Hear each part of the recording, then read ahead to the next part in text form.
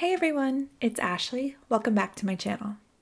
Today I'm going to be doing something a little bit different. I absolutely love watching videos that have a certain number of cards that you can make with a very limited number of techniques. So today on my channel, for the first time, I'm going to be doing one of those types of videos.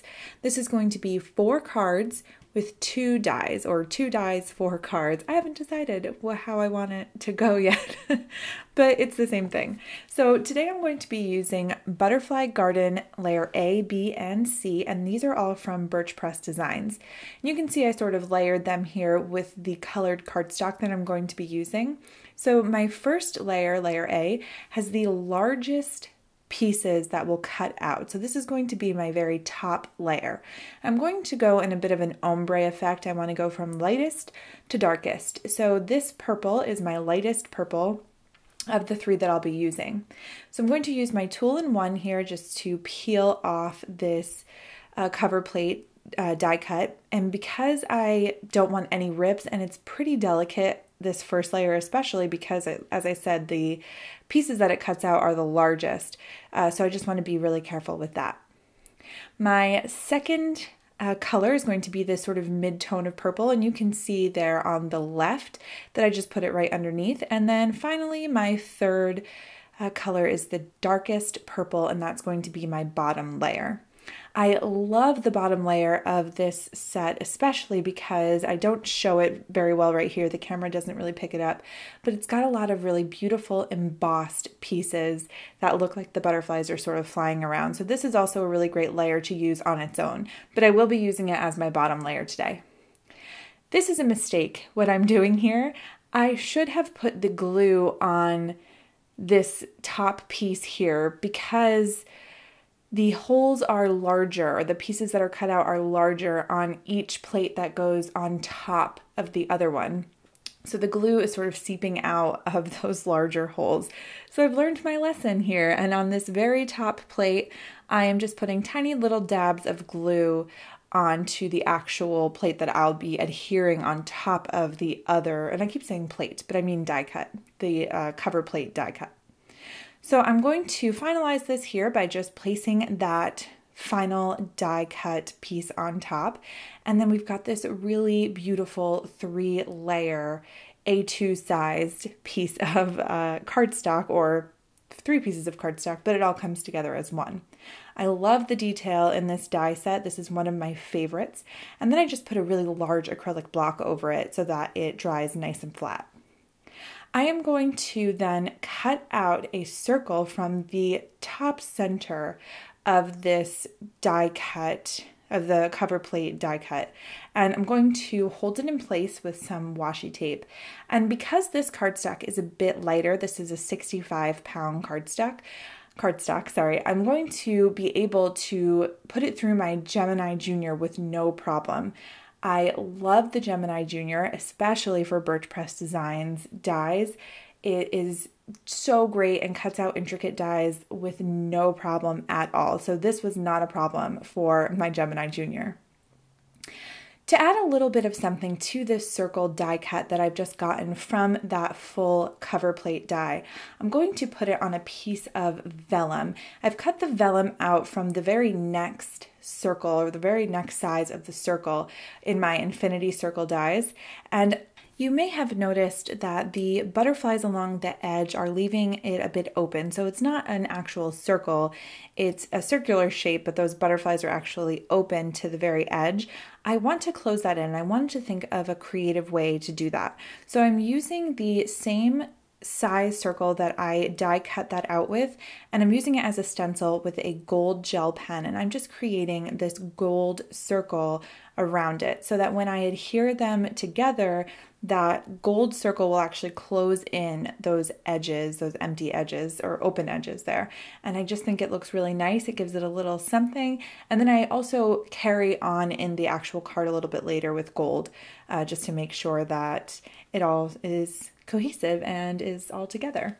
So I'm adhering this circle die cut to an A2 size card. I will actually end up cutting this down to a more square type of card, but for right now I don't press down all the way because I'm not sure of the position I'd like it in. If you don't press down the way, foam tape is a bit forgiving in that you can lift it up and move it around a little bit. So here are the card fronts that I ended up with, and here's my circle die cut card. I did cut it down to 4 by 4 1/4, and then I placed it onto a 4 1/4 by 4 1/2 piece of, or a base for a card. And it's a little bit of a different size, but I really love the way that it came out. And here is the A2 size card. I just added a sentiment there in the center that says, "Thank you for your friendship." And this was using the Lingo Thanks die and stamp set. And I really love this stamp set. It has really great sentiments that you can use across the board. And I love that the coordinating dies cut out the stamped larger words in the set. It gives a lot of versatility to the set itself. So now I'm going to go ahead and start on my next 2 cards. I'm going to be using the Big Friends Sugar Script die for this, and this comes with the actual word die and the shadow die, but I'll only be using the word die for today's cards. I'm going to be using this colored or patterned paper today. It's actually just a solid color, but also I'm going to be using just a white piece of 65-pound cardstock on top of that. And this patterned or colored paper is from the Stamp Market.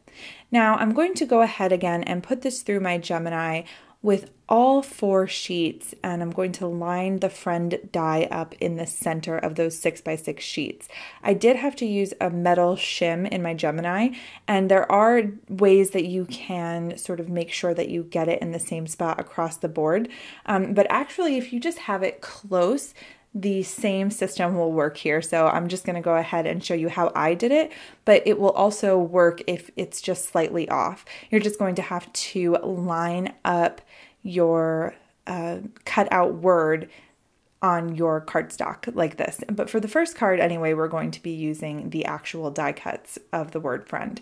So I'm going to be adhering these slightly off center of each other. So instead of one directly in the same position on top of another one, I'm going to do every other one slightly to the left. So we're going to end up with sort of this like trippy looking word die, and it's going to have lots of colors in it. And we're going to end up making a really nice, clean and simple card with a little bit of pattern paper. And it's always great when you're able to use pattern paper because we all have tons of it. So here's what that looks like all together. It's very simple, but it does make a big impact. I'm now going to go ahead and start work on my other card. I'm going to be doing the same basic technique here where I'm adhering all of these pieces of cardstock together, but I'm doing this slightly off center. So we get the opposite look with the negative die. So it's going to say friend, but obviously the word friend is going to be cut out, but you'll be able to see all of those colors of the cardstock as well. When I'm done gluing this all together, I'm going to set again my very large acrylic block on it and put it to the side so that it dries nice and flat. And here is the card that I came up with for my word die cut.